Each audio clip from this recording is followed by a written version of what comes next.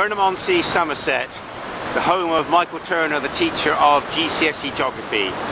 An ideal video on my home back doorstep of showing you constructive waves. The proof is, you've got a beach. And these waves are clearly flat. They have a strong swash of pushing sediment up the beach. You can see the weed at the shoreline there, and you can see that the waves going back out to sea, the backwash, is fairly weak. So it's a constructive wave system here. We've got 7 miles of beach, Burnham-on-Sea to Brean Down, which is way in the background. If we swing the camera west out to the sea, that's where the wind's coming from today. We've got this wind propelling the sea right behind the waves. And if we look over here and do a wave count, I think we're going to see more waves per minute than what the books say, 7 or 8 per minute for constructive waves. We'll do the clock starting now, we'll do it for a minute. We can count the waves in the minute.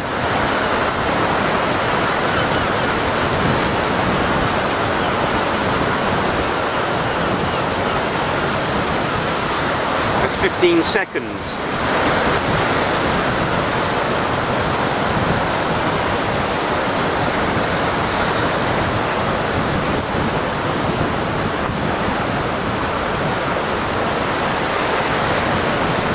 Seconds.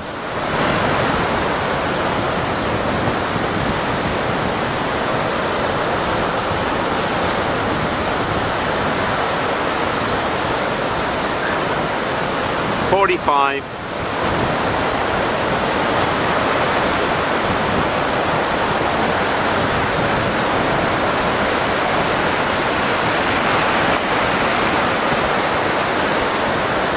$60 seconds. This is a video showing you constructive wave that built a beach 7 miles long. Another topic that it raises is you'll see that the colour of the sea isn't very attractive, it's muddy. And that means this river estuary, this channel, is constantly carrying clay in suspension. So the water's clean.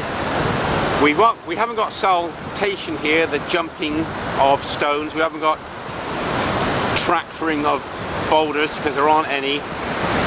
And we've got solution, waves carried in solution, and suspension. And what makes this video interesting on this spring tide is you'll see the flood defences in Burnham-on-Sea, because in about an hour and a half's time the waves are going to be slamming into that wall. Now the textbooks tell us that hard engineering, like building a sea wall, is very expensive, but I think it's a minor disadvantage because this sea wall can last 150 years. That means it's pretty cheap for the job that it will do. Because we had a Victorian seawall until the 1980s, and sometimes we get water running down the seafront into the town centre and down the other side of the shopping centre into the residential area. We don't get that anymore. And they say in some geography books that the weakness of a seawall is the waves will undercut the base. Well, the engineers were one step ahead of that thought here, because what they've done, they've put steps. And that means the wave power is broken up by the steps, so the energy is dissipated once the waves start beating into the steps. And when the water is really high and it's beaten over the top of the steps, you'll see that the profile of the wall is rounded. So that means that the waves will fall back on themselves and return to the sea. So this is Burnham-on-Sea, Somerset, England. exactly 3 degrees west of Greenwich, which means we're 12 minutes I should say behind Greenwich Mean Time. So if it's 8 o'clock at night in Greenwich, it's going to be 7:57 here, exact time wise. And we've got the second highest rise and fall of tide in the world here. The highest is in Newfoundland. We can get up to 40 feet of tidal range here. And this is a spring tide, boys and girls. We used to learn about this in geography as we moved to physics.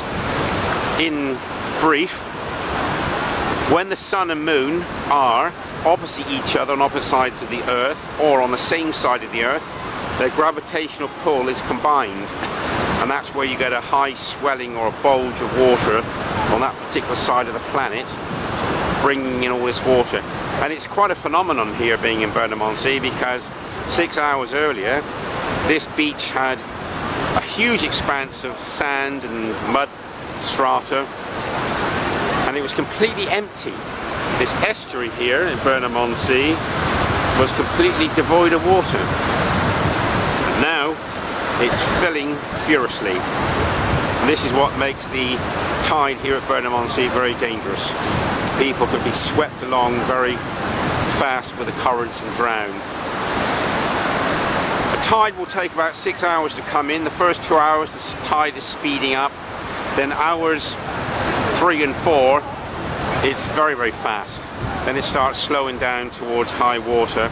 And then when the tide recedes, it starts to ebb slowly, then speeds up to the 3rd and 4th hour before slowing down to the 5th and 6th hour. So these are constructive waves at Burnham-on-Sea, which children learn about in GCSE geography. One of the reasons why they're constructive waves is because, although the sun's in the way here, on the left of the picture you've got the north coast of Somerset towards Minehead, and over to the north you've got the coast of South Wales.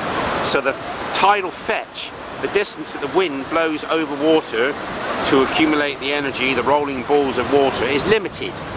So we're never going to have destructive waves unless it's a storm. Maybe it takes a bit of sand away, but by and large it soon is replenished. I need to go down to the south coast of England one day to photograph or film the destructive waves, and you'll know that they're destructive because you can stand in the water like these people are paddling, and you'll feel the sand or the gravel being pulled across your ankles as the waves are in the motion of backwashing, and the beach profile is steeper. Here it's fairly shallow, so you'll see lots of waves here. And I think one of the reasons we're seeing more waves than 8 waves a minute is because the beach profile is very shallow, so it's causing the water to break with greater frequency. So I hope, students, you find this video somewhat enlightening.